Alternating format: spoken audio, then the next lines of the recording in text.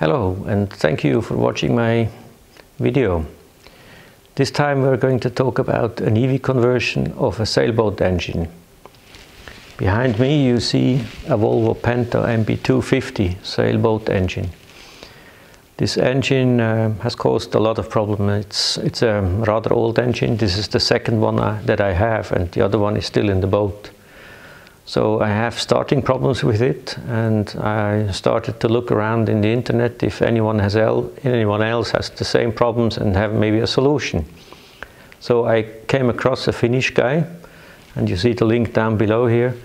He did an EV conversion on this particular motor, so this is nothing really new. But I would like to show how I did it. And to do that, you of course need a few parts.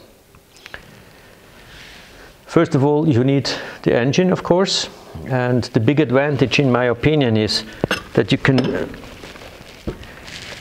use this lower part here. So the lower part of the engine is this housing here. That's the oil sump. Then this is a cover for the gear change, forward, reverse gear, and idle. And this housing also holds the brackets that go into the hull of the ship. So you don't need to change anything on the ship's hull, and that's, in my opinion, a big advantage compared to other conversions where you have to modify the hull as well. And we need to do a few things here. So first of all, when you separate the engine block from this tail here, you need to unscrew 5 screws. These are the ones here. And they are attached to the engine block from the button here, from the underside. And once you have unscrewed those, you need to remove this cover here for the gear switch or gear change. And the gear change is attached to a lever, and you need to remove this lever here, and also the rod that is going down to the gearbox. Once you have that removed, you can start separating this tail, the upper part here. There are 4 screws bolted to this housing here, and then you can remove this part here, and you get access to 2 more screws that come out here and are attached to the engine block. So once you have done that, you can separate those 2 things, and you only need these parts here. Plus, one of the important things is, this is the adapter coupling from the engine block or the engine crankshaft to the drive shaft down here. And this part is really essential, because if you don't have that, you either need to manufacture it yourself. I couldn't find it somewhere. And I separated it by, they are pressed together and welded together. So I removed the weld here, and we are going to separate those 2. What else do you need? My intention is to attach a plate to this part here. And by attaching the plate, or on top of the plate, we will use those spacers here. There are 4 of them.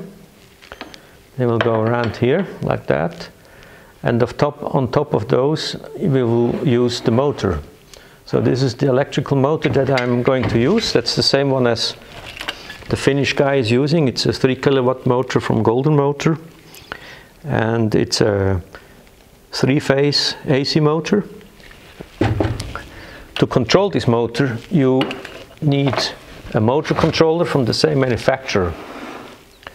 And that is this here. So it has a number of in or outputs. So these are the high power sections. You have the DC supply, 48 volts from the batteries, and the 3 phases that go into the motor. Then additionally, you have a number of controls here, like throttle, forward, reverse, and different speed ratings and things like that. So the motor will run about up to 4,000 or 5,000 RPMs, and that's about the same that the fuel-based motor is going to do. So it's really an optimal choice in my opinion.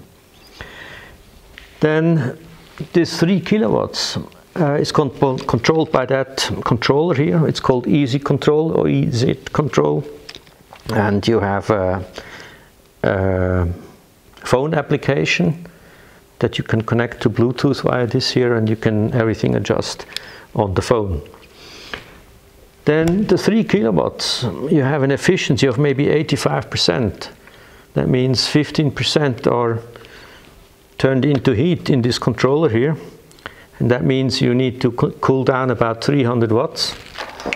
And these 300 watts, I have an old heatsink here that I'm going to use to cool this controller down. So these are the parts that you mainly use. Of course, we need to have the battery, cables and switches like that. We'll put that together later on. So we are here on the 3D CAD model. What you see is the golden motor, that 3 kilowatt motor.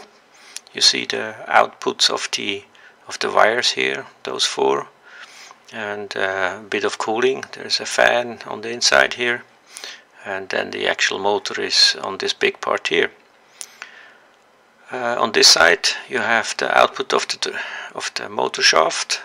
You see a little keyway, and furthermore also those 4 support holes that we are going to use to attach the spacers to it. The spacers that I have in mind look like this here, and there are 4 of them. I will attach them so you see how the idea looks like, and the attachment of the spacer to the motor will be through those holes, the big ones at the outer edge, and that will hold the motor in the same height. So it's very important that these are totally equal in length, and I need to make sure when I mill them that they are really equal height. So the motor sits totally horizontal on the support plate. Then we need to adapt this shaft here to the drive shaft of the propeller. We need a number of couplings actually. The first coupling is this L70 coupling. That's a flexible coupling here with rubber in it, and the coupling is held on the shaft by these grub screws. They attach to the shaft or to the coupling and hold also the keyway in position. On this side there is a 10mm hole also as the other, which we need the shaft adapter to come in, and the shaft adapter will be held with the same grub screw and or identical part on this side here of the coupling. So that's the shaft adapter. You see that hole here is designed to press the adapter, the original adapter that we have that goes between the fuel motor and the drive shaft, goes in here, and we will seam weld around this circumference these 2 parts together. So the drive shaft adapter and this coupling adapter is not to separate again. And the only adapter that we really have for the coupling that we have is this here. This is a bit flexible. So everything on this here is then attached to the support plate. This is the support plate. You see already here is, let me see if I can show that a bit better. There is a difference in height. So these 4 screws or 8 screws go into the spacers, and this part here is milled out to make space for the cover plate of the gear switch that is slightly higher than the engine block. And this part here is really attached to the engine block then. So we have a number of holes. These at the outer part here or outer area, these are screwed from the top, from the bottom of the machine housing or the tail housing, and Here we will have studs to attach the cover of the gear switch mechanism, and going through here, and we will put screws or just bolts in here to localize or fix this plate here. I think it's not necessary to really screw them in, but we will make sure that this doesn't move anything. So this is how it's going to look like. The next step will be to machine all these parts, and yeah, after that we will look into the electrical section. Thank you for watching.